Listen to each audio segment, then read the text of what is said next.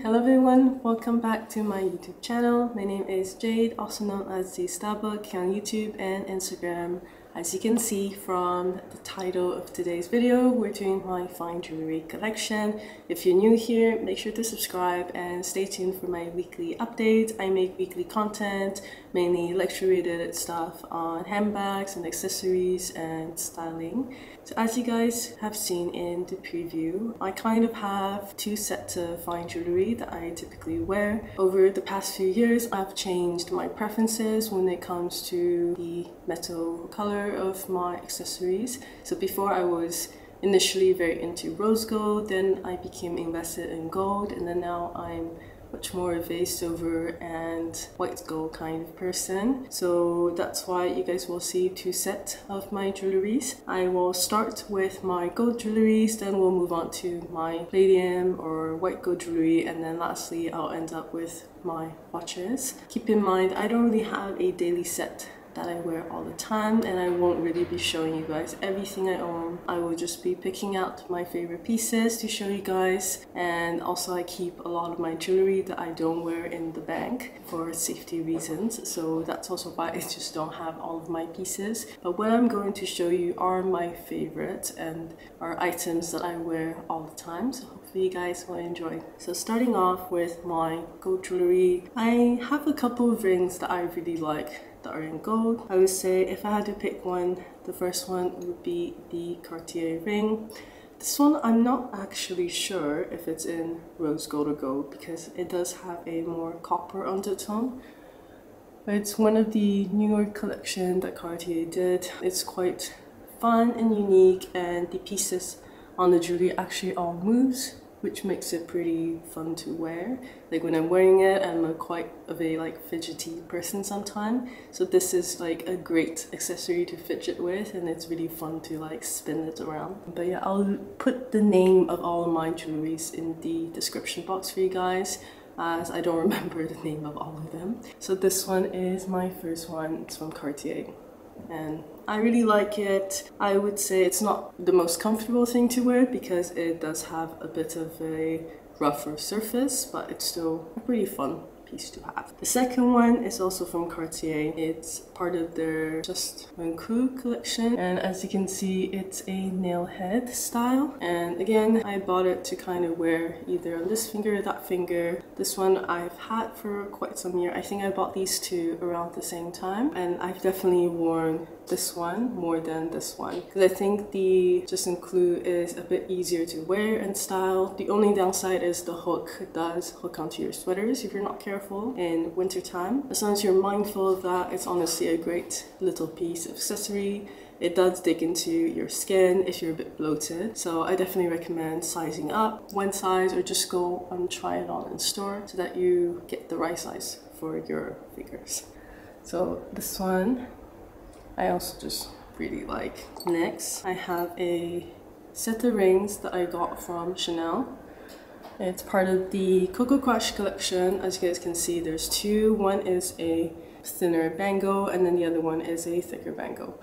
So this one doesn't have diamonds or anything, it's just a plain ring. And then this one has pave diamonds. So these two, I usually wear them as a stack because I think that's the more stylish way to wear these. They're meant to kind of be stacked, and I bought them together as a set. So I really do like to wear them. In the summer, something funny does happen with it because I think to make sure that it doesn't get stuck on your finger, there is like a concaving in kind of situation. I don't know if you guys can see on the bigger ring. So if you sweat on your fingers, it will probably get trapped in there. It's not the most pleasant thing, and it kind of creates a suction too, so it can be hard to be removed. But this is again kind of a statement piece you could wear. It's quite pretty and fun. Even though I don't wear gold jewelry anymore, I still really like this one. Moving on, I have some bracelet to show you guys.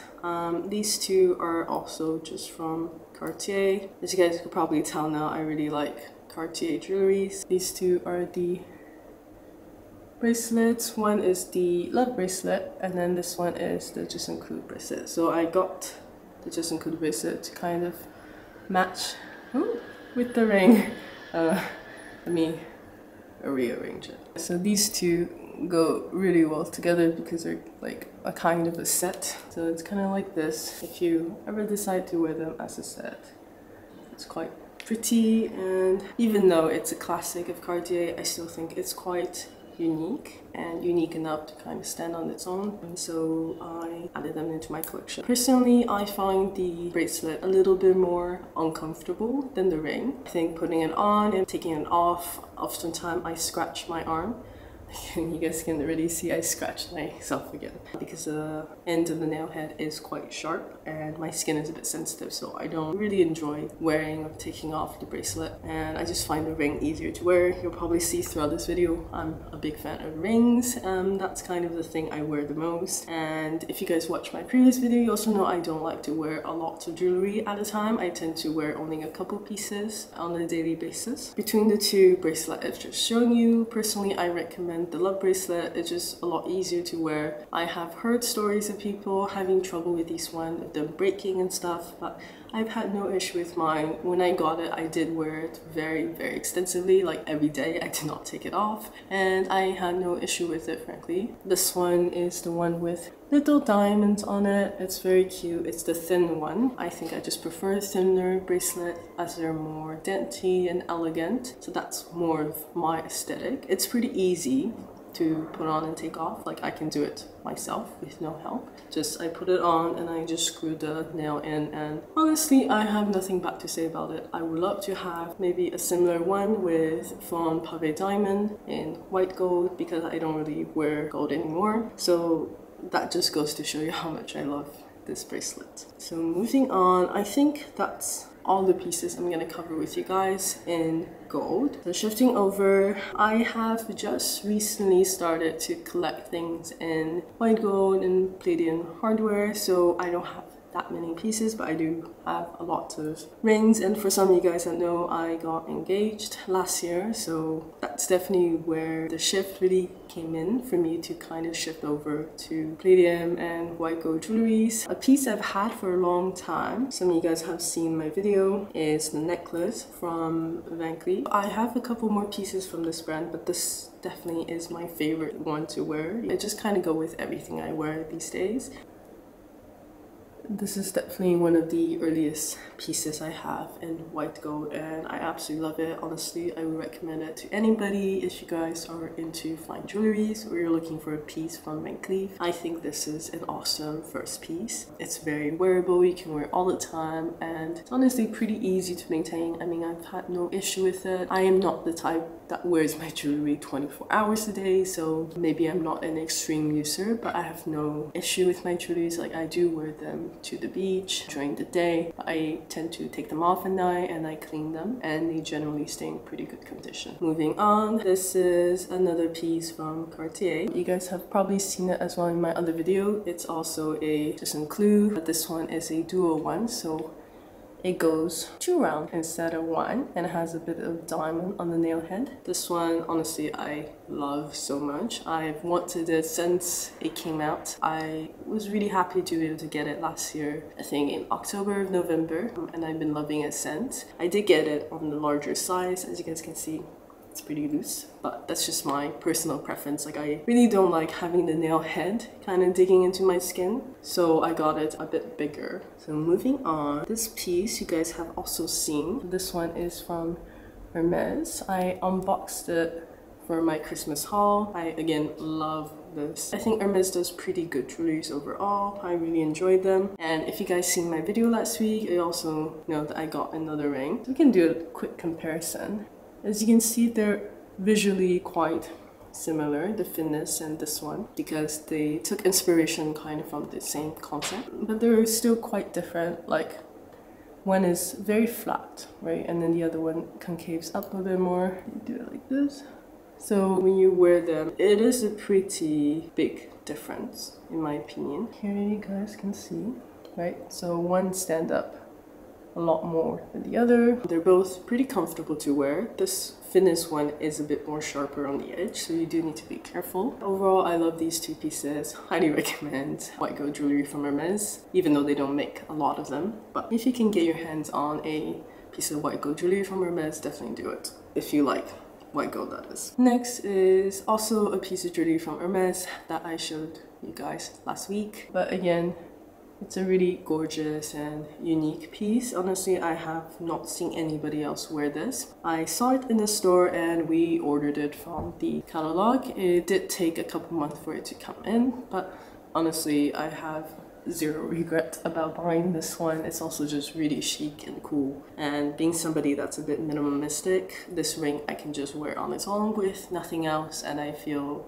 very content. Moving on, this is my engagement ring. Some of you guys again have probably seen me wear it in my videos. I am really in love with it. My fiance and I did choose it together because I would like to have a say in the ring that I'm gonna wear for the rest of my life, and he's very inclusive in these kind of things, so we did choose it together. I really like this piece, especially the oval shape. Just looks great because I wanted the ring to be a bit bigger, as I know my finger tend to swell up during the summer month. So I did get it tailored to be a tiny bit, like 0.25 bigger than my normal size. So I also have another ring which will act as my wedding band, I think, in the future, to kind of lock up the ring. So when you wear them together like this, kind of keeps the ring in place. So lastly, for rings, this one you guys probably have seen it as well. This one I got custom made here in Paris. It's from a brand called Amantys. So they do custom made engagement ring and jewelries. So at the time I wasn't sure if I wanted a custom made engagement ring or not. So we went to them and ended up buying it instead at a brand. So I still decided to make something with them, which is this piece that my dad wanted to give to me as my engagement gift. So it's a Enternity Band in oval. Eventually I could stack it. I mean, we did match it to my engagement ring, like the specs of the diamonds, but I think together it's gorgeous but a bit too excessive to wear on a daily basis. Maybe when I attend a nice event or stuff like that, I would wear them together, but normally I don't stack them like this. It's a bit too much. So that's it for the jewelries. We're gonna move on to some watches. So we'll start off with my favorite for many years. It's the Cartier Panther watch.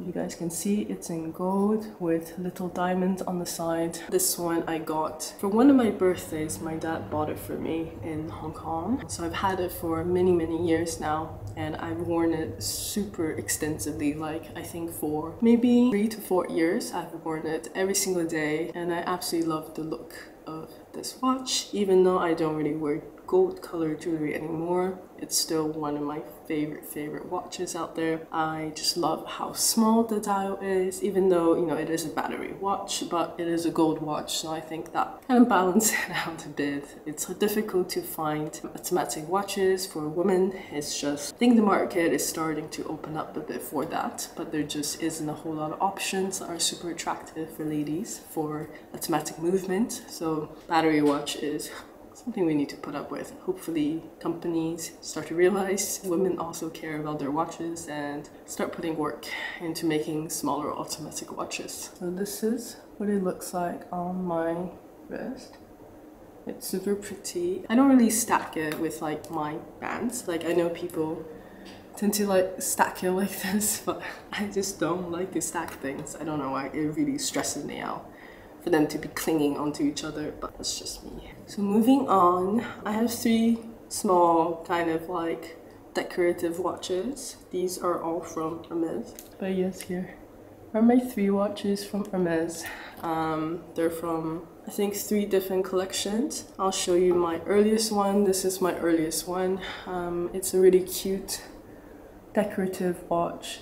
Honestly, it's great as an accessory. Like if you're just going about your day and you want something non-hassle and you don't have to worry about, because watch thieves are a real thing now, especially here in Europe. So I tend to wear my Hermes watches, I think, a bit more than my other ones, just for safety reasons. I mean, Cartier is fine. Just if you have slightly more thought after watches, it can become problematic. So this one is the first watch. I really like the little diamond detail they have on the inside of the watch. That kind of expands to the outside. It's quite cute and I think it's quite unique, and it's a very just small piece to have if you want to wear something on your wrist. I mean, and it helps you with your spending history with Hermes. But anyways, I do genuinely really like them. I think they're a great piece to buy if you're into Hermes and you're not sure what to buy as your first big spend item. Next one is this one. It's another classic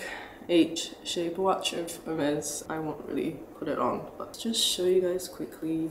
But it looks like this if I were to put it on. And again, it's a really great fall-time watch. This one I've also had for a little bit. I think 2-3 years. I've worn it a lot as well in fall and winter time. I think it's just a great piece. Again, I'll list all the details that I can find about my jewelry pieces and watches down below for you guys to check it out, as I don't know off the top of my head the size of this exact watch. I do think it is the smallest model Hermes have. And then the third one, if you guys have seen my videos before, you would have seen me unbox this one for, again, my Christmas haul. So it is also another very pretty piece. The band goes 2 round, so it kind of ties up like this. And the diamonds on the side really are quite shiny, so they're a nice decorative piece. And this one is quite nice, again, I think for all the seasons. And I like how long the strap is, kind of give it a unique twist, which is what I really like about this watch. So lastly, the last watch and the last item I want to share with you for this video is my absolute favorite watch. As you guys can see, it's a blue dial Audemars Piguet watch with diamonds on the side. This is in the 34mm, the 77351 ST. I got this one, I think, in 2021 in the London flagship on New Bond Street. I did have to wait a couple of months for this one to come in for me. And as you guys can see, the detail of the watch is absolutely amazing. I really love how shiny the links of the watch is, and it has an open back. It's a automatic movement. So I think it was something new that Piguet started to do a couple years back, because before that, the only women's watch you could buy were like 33mm with battery. But thankfully, they decided to put out this collection. I think for me, 34mm is a pretty good size, given that these ones tend to fit a bit larger. As you can see, the links like ends here, so you just need to make sure that this width of the watch is not wider than your wrist, or else it sits a bit funky. So anything bigger than this I don't think would really suit me. But this is basically what it looks like on my wrist. I don't wear it out as much as I would like to, just for safety reasons. Again, it's honestly super frustrating that it's something we just have to be concerned with, as I don't really want to lose my precious pieces. This is also a watch I bought as a set for my engagement, because I guess I wanted to give my partner something back as well for our engagement and for it to not be so one-sided. So I did gift him a watch from AP. It's the men's one, so it's the Royal Oak 15500 ST, so the exact same model, but the 41mm. And yeah, so we have a pair of watches as our engagement watch, which adds more, I guess, sentimental value to this piece as well. So that's probably one of the reasons why I really treasure it. I think that's all for today's video. If you guys have any questions, feel free to leave it in the comment section down below. I hope you guys enjoyed the video, and hopefully you took some inspiration away from it if you're looking to add some more fine jewelry into your collection. And I will see you guys next time. Bye.